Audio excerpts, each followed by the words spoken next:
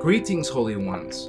I am Fabian with ChristosAvatar.com, and today we'll be talking about how the extraterrestrial race called the Marduk Anunnaki from the planet Nibiru have used crystal technology and scalar energy to mutate the DNA of humans and all Earth species, creating this horrific genetic distortion within our bodies and our consciousness. Now, I have placed time codes in the video description below, so if any of you want to skip right to the part about the Anunnaki and their Battlestar Nibiru, please do so. But for the rest of you, I will first lead up to that point in the beginning to explain a few things first. Now, here's what we're going to be covering in today's video: the fraud of the Darwinian theory, the fraud of the Big Bang theory, about the fraud of the New Age movement, also about the fraud of genetics and DNA. These are the things that we'll be talking about in today's video. So thank you for being here, and consider subscribing to this channel if you like what you hear and want to learn more about spiritual awakening, because that's what we talk about here on Christos Avatar. And so there's a few regulars here, but if you're new, welcome. So we're in the middle of a big drama right now on this planet. It's not a drama that started yesterday. It's an ancient drama that started in the period of time that is known as the Atlantean period. Now, we hear legends of Atlantis coming in our cultures these days, and it's still like a fictional place in terms of mainstream experts telling us what our past was. Notice they're telling us, and we're accepting, some of us. Now, mainstream experts base their interpretation of what they think our past was, on records and bones and that they have found. But they're basically literally guesses they have made, as to what those might be if you put them together in certain ways. So right now, our cultures are being fed through these mainstream science, and they're being fed partial facts and guesses, as if they were absolute truth, okay, as if they were proven, when in fact the assumptions that science frequently comes up with by looking at evidence but not having any idea what to compare it to, we're being taught assumptions, as core truths, and we're learning to, well, some of us accept that, and we're willing to accept even that we came out of animals, probably apes, the Darwinian theory. But now there's a little argument in the scientific community. So maybe it wasn't out of apes, but rather something that swam in the water, okay, once upon a time. And then we grew limbs and hands and things. Our flippers became limbs, and we walked up on land, and we became air breathers. And the real one, the Big Bang theory, if you look at that one, it takes us right back to, well, we started out as pond scum, they say. And somehow we managed to manifest ourselves in water, then up on land, and, well, here we are. The next generation of, well, it must have been a progression from pond scum to fish thing to ape thing, and then into what we call human. If you look at the amount of stretch it takes in concepts to come up with that idea as your core truth, you get some idea what science is doing right now. And there are reasons why science is doing what it is doing, and those reasons won't be identified, well, in particularly this video, because that gets into something called Illuminati. I'm sure some of you have heard of that and learned a little about what they are. They are a body of people on this planet that have been doing things with information, like our history, our science, or our religions. Okay, they've been doing things for many thousands of years in order to control large amounts of people in a negative way. And we will talk about the Illuminati a whole lot more, but now we're going to talk about what is most important to you as a person first, okay? Before we deal with like the big picture drama, because this is what we're in the middle of right now, even, okay, in modern times and in our politics and in just history. Because believe me, you will want to know all of this stuff before you find out what we're in the middle of right now. So, like, doesn't scare you to death? I mean, there's no reason to be afraid of this big picture drama. And, well, especially if you already know the solutions. So here, we're going to give you the solutions first. You know, the solutions have to do with understanding what your body is, what your mind is, okay, what consciousness is, where you as spirit, you know, where is that located? And the soul is tangible, okay, we can point and show and measure. So you can start to have a better understanding, you know, a better life experience here. So now this is what you would call like divine holographic blueprint, and it's a healing. It's the beginning process of learning how to do this, because we will learn literally the anatomy, the structure of our anatomy on 15 dimensions, not 3, not 7, 15. It's also, well, it's also your identities. And it's funny because if you look at science again, you know, they have all sorts of theories. There's the unified theory, there's the quantum theory. You know, theory implies guess because we don't know. This information that is being presented here today, you will be shown the structure of 15-dimensional physics. You will be shown the structures, the densities that exist within those structures, okay, that allow us to create what's called the hologram of matter, this whole system, this matrix, like a matrix. It's called the time matrix. And this is not a theory. And scientists would, you know, love to argue with me and, well, how do you know it's not a theory? Everything is a theory. No, it isn't. Fortunately, there are levels of reality where there are beings and levels of reality that have not been involved with the distortions in consciousness, okay, and biology that have taken place on this planet, okay, who have held the records, who have held the original creation records that like literally detail the spiritualized science by which creation itself is brought into manifestation, okay, by a common source intelligence that many people choose to call God. Excuse me. So, but it, you know, it's not a God that sits on a big throne and has a white beard. It's a consciousness. We were created in the image of God. That doesn't mean we're all men. That was a man twist. Okay? Humans created that one. We were created in the image of God as consciousness, as spirit, as energy that is self-aware. So we are going to learn about the structure of, you know, how we as self-aware energy got ourselves like into this predicament, you know, of being stuck in a mortal body. Okay, we're going to learn 15-dimensional structures, and I will teach you this, okay, to you as an absolute, not as a theory. Now you have the absolute free will choice, right, to take anything I say and consider it a theory, a guess, or a belief, as opposed to something, you know, that is known. But in my life and in my world, and the guardians as well, we are guardians. Some of you are indigos. We, you know, these things are known. So I teach you with a lot of conviction, because I am not teaching you guesses. Excuse me. I am teaching you what I know and have found to be true.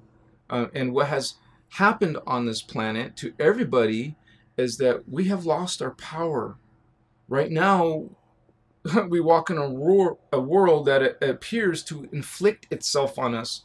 You know, from the moment we take our first breath, we like appear to be in a world that happens to us. Not, you know, not a world that we create. Okay, we appear to have like all sorts of things coming at us constantly. And that is a very real appearance when you're stuck here. But we start to realize the framework of reality. You're receiving this information again. We're remembering this. The reality that is creating this. When we start to realize this hologram field, what's that? It's a thought form field.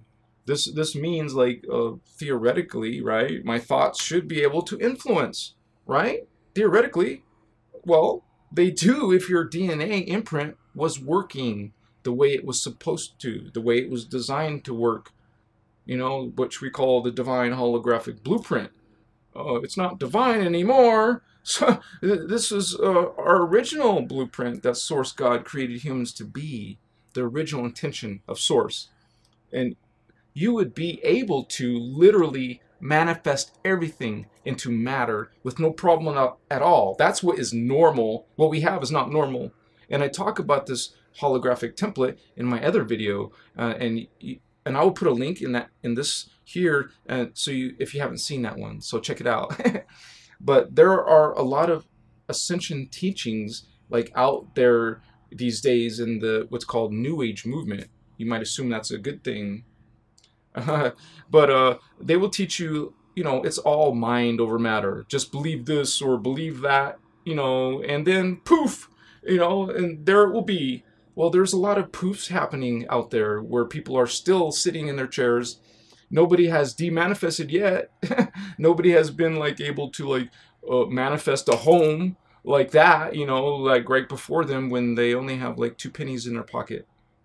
There's a lot of promises being made in the New Age movement with what we call, partial or even just straight up false ascension teachings, that are teaching you part of the mechanics, the way the mind is indeed supposed to be able to, as a spirit, create what it desires in matter. Okay, but what is not being taught is what is stopping that process. We're assuming it's working. It's not. So it's a process, it's from working functionally and effectively, and where each one of us wouldn't have to worry about life because we would be able to manifest what we desire like that. There is that manifestation in a moment, in an instant, but it's not happening. Okay, we can use positive thinking, we can use affirmations. I am this now. I am whole now. Well, I'm demanifesting now.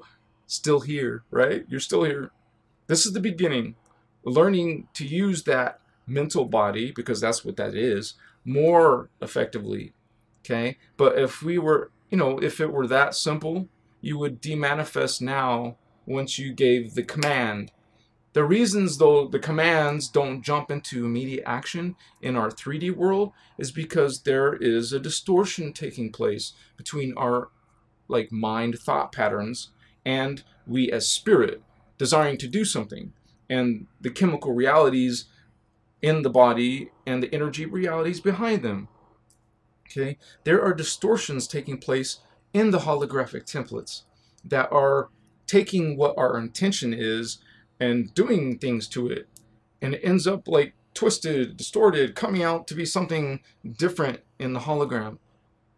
Now, we talk about since 25,500 BC, yes, we're that ancient and even more, there has been something wrong with the planetary holographic template, the planetary level, the planetary grids, and the way that they are running frequency.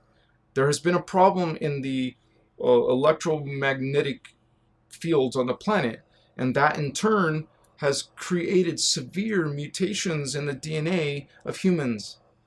Actually, all life forms on the planet. It's very sad. It's disgusting. It's horrible. When you learn about what happened here, some of you will be appalled. I know I was. I was speechless, for a while at the magnitude of the technology, at the will of the ill intention that has been orchestrated on this planet, and the magnitude of the technology itself. It makes everything, all the technology, things that we have on the planet right now look like kindergarten, child's play. We're talking about advanced ET species, okay? These are not I mean, these are technologies that have the ability to like reverse the orbital pattern of planets and around suns. Do we even imagine doing this? Which is, what has been done to planet Nibiru already. The technologies that were done here, if they are not healed during this Stargate opening cycle, that's what we're in, there is going to be major problems. They will cause pole shift because of mutations in the planetary grids. Pole shift equals extinction of life. It's a serious matter. And the cause of Earth's planetary grid mutation is something called the Nibiruian Diodic crystal grid, which is a hideous reverse mathematical program and technology, like using like giant pylon crystals, sort of like the ones in inner Earth. And it's a photosonic standing wave crystalline technology that was installed in Earth's Templar, like Earth's planetary grids, way back in 25,500 BC in our Atlantis period. And it was done like specifically by one of the extraterrestrial races from Nibiru, the Marduk Necromaton Luciferian Anunnaki. Also, well, they're also from Sirius A and Alpha Centauri. Now, they are a hybrid Anunnaki that's been involved in some of our human dramas. A hybrid as an Anunnaki plus Draconian. That's what a Marduk Anunnaki is. They are the like race line that sees control of Nibiru and also the D4 solar stargate. There's several stargates. That's an important one, the one in the sun. So remember also that planet Nibiru is actually the secret planet that is part of our solar system. But, it is in a manipulated elliptical orbit. That's why we don't see it, or our scientists don't see it. It's measurable. Some people have measured it and proved it, but, it's been referred to before as Planet X. And this is where most of the Anunnaki that are involved in our dramas are coming from. Not too far away. Not from some distant, like, civilization, right? So it's been under guardian control before, the Nibiru, and way back in the day, but however, these Luciferian Anunnaki took it over during this time. And please watch my Anunnaki video, because I talk a lot about the different types of Anunnaki races, because there's several different ones from different sources, so different planets and systems. So, but I've also have explained in my like other videos that the word Lucifer is not something that is from Earth. It actually comes from Lilitan, which is a specific family of Anunnaki. And the Luciferian Rebellion was this event in which the Marduk Anunnaki seized control of planet Nibiru then. So now in this period of time, the Nibiruian Diodic crystal grid was set up. And this was the beginning. This was like set up actually Stonehenge in England, and this is what was way before those standing stones, were there. But they were getting this grid installed. It was a series of like 24 major crystal pylons, giant crystals that like the size of buildings. And there was 12 that were put on Earth and 12 that were put in parallel Earth. Okay, and I talk about parallel Earth here. But so 24 crystal pylons altogether. Now, this Nibiruian grid carries this hideous reverse frequency program via this 24 Nibiruian crystal temple complexes that exist beneath Earth's crust, kind of like those underground bases.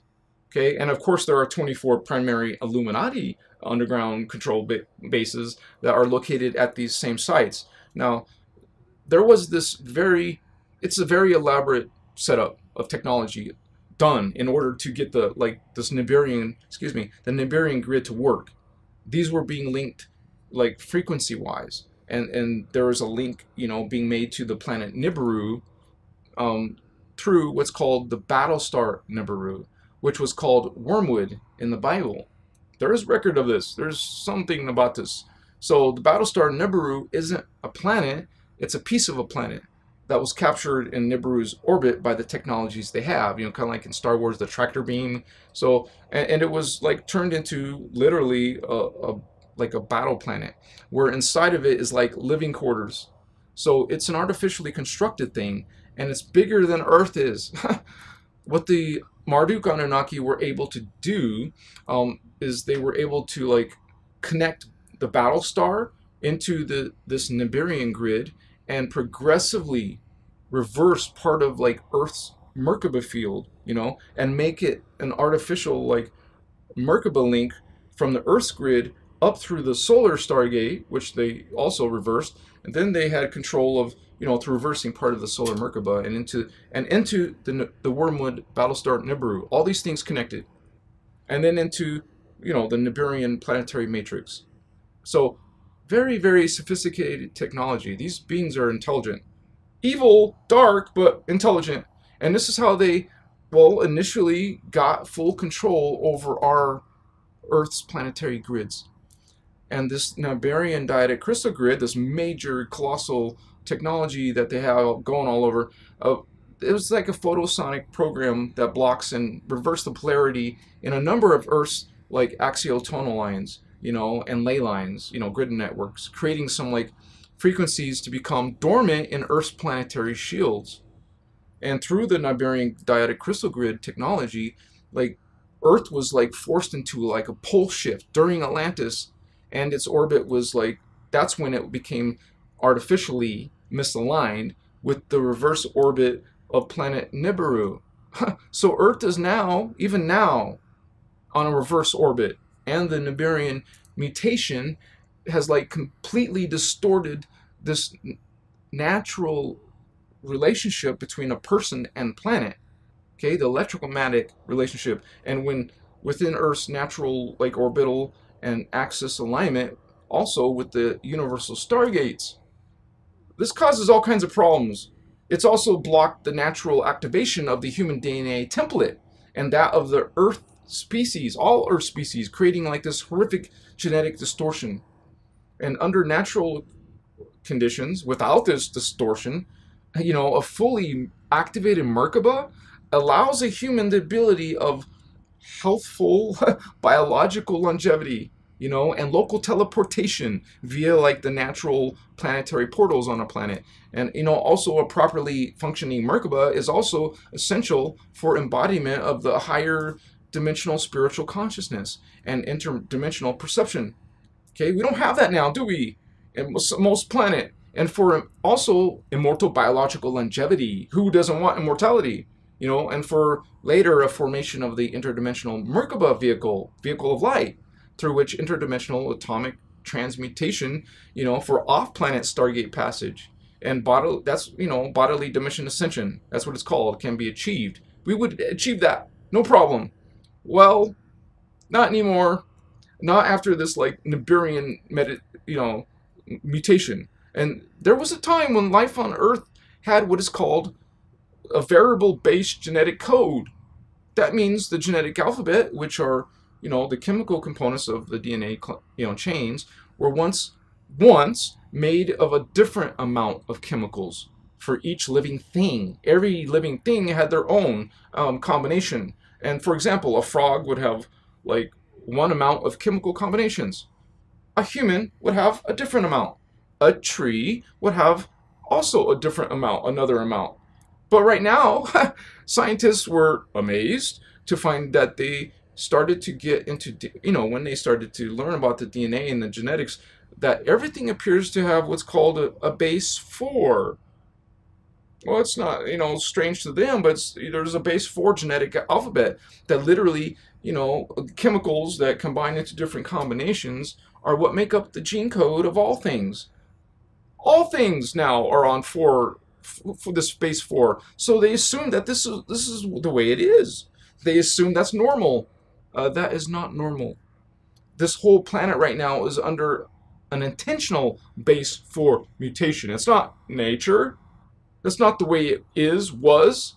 And it's called the Nibiruian DNA mutation in reference to planet Nibiru. That is, being caused because of a distortion in the electromagnetic fields because of this whole technology that they're using against us, against the planet. Now, eventually, we're going to learn how an electromagnetic field distortion on the planet could actually affect the DNA of life forms, and how that could actually happen. Because we are going to learn about something called the planetary life force interface system, and it's basically a system which primal life force currents come through from source God. it comes through this universal matrix, the galactic matrix, the planetary matrix, our matrix, into our bodies. This is the route of life force energy it takes, to get here, to get to us and all other lives on the planet. And it's notice it comes through the planet. So when there's something wrong with the planet's grids, well, we're not getting that pure divine life force energy. This is how, we have our consciousness connection to the primal energy currents, which is the primal consciousness and intelligence of Source God. These energies are supposed to flow in a very specific way. Normally, we're supposed to get life force energy fed to us from the planet. This is how our spirit downloads into the body. Primal energy currents go through the planetary grids and into our fields, but because the planetary grids have been damaged, our Mother Earth Tara Gaia here, our planet is ill, and it has been ill since 25,500 BC. Okay? Actually before this, but the real illness set in then. And this mutation has existed in the gene code that has blocked out most of the DNA. It's done, that by blocking out most of the DNA template that we have. So we are going to learn what a DNA template is as opposed to the chemical DNA that our scientists look at. We're going to learn about the body's systems, okay? The interwoven subtle energy systems like chakras and meridians and axiotonal lines, things called Huva bodies and 12 tree grids, okay? Also crystal seals, and that are all part of the regulatory system of the DNA template, all of which work together to create, what manifests the chemical DNA chains. We're learning about all this so we can know how to make a change in it. And the reason we are stuck down here is because most of our DNA has been turned off, like a light switch. I talk about that 10%. What science looks at now and what they call junk DNA, it's not junk, but which are sequences of DNA that appear to be, not to produce proteins. They appear to be dormant and not do anything, but they just sit there in the DNA chains. Well, they didn't always sit there. Once upon a time, they were filled with things that created chemicals, created proteins, created building blocks for life. As we work with our holographic template, we will be able to trace, okay, where the distortions are. And we don't need a laboratory to begin the process of, reverse mutation of our own human genome, okay? Reverse, which means bringing it back to its original base 12 potential, not some crippled base 4, okay? Base 12 means that there are 12 chemical components that make up the DNA chains on a physical level. It meant there are 12 strand templates on the subtle body levels.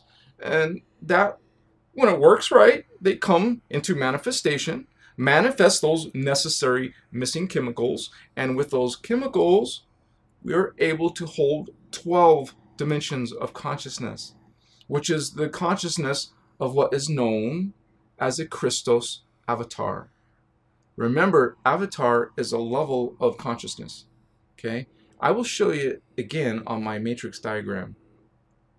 We were all born to be avatars. We were born to be, some of us ascended masters. And we will talk a little bit, in this video series about indigo children. Now, that's a buzzword in the New Age movement, right? The same as you probably heard of crystal children, rainbow children. So, but indigo children, they're special or something. What are they? They're a human form, first of all. Okay, they look like us. They're here with us. Hello, indigo. They are, what they are. Okay, they are human form, but they have DNA template that goes beyond this 12 strands. Because that's pretty cool, right? 12 strands, but they have from 24 to 48 strand potential. Because why? Because that seems like overkill. But we come here as a part of a rescue mission. They are Lyran, Syrian species of human. I make a lot of videos about Lyrans, Syrians, okay? This is a consciousness that came to help reset the holographic templates of DNA on this planet. Okay? Most people who are drawn to this work are indigo children. Some of you are indigo children. It's not just some lofty concept. Like I said, this is all tangible, measurable, okay? But the indigos, they don't know it. The indigos don't know they're indigos until they wake up. Humans, you know, the earth seeds, they don't know they're supposed to be angelic until they wake up. The earth seeds, you know, so we're supposed to help them because we're all stuck down here wondering, what do I do with myself next? You guys, I thank you for watching this video about the DNA mutation of humans and Earth, well, all living things, created by the Anunnaki. Thank you! From Planet Nibiru. If you like what you have learned today in this video, and we're going to talk more about it, please like and subscribe. And you definitely want to click wherever that is on the video that comes up on the screen here, because in that video we're going to be going, you know, to be talking about consciousness, death and dying, immortality, about the Bible and the sinner concept, about the ancient origins of this guardian teachings. You know, where did it come from? The law of one and inner Christos from 240,000 BC. Okay, we're ancient. Thank you for being here, you guys. See you in the next video in the series. Peace. Namaste, holy ones. Machiwa.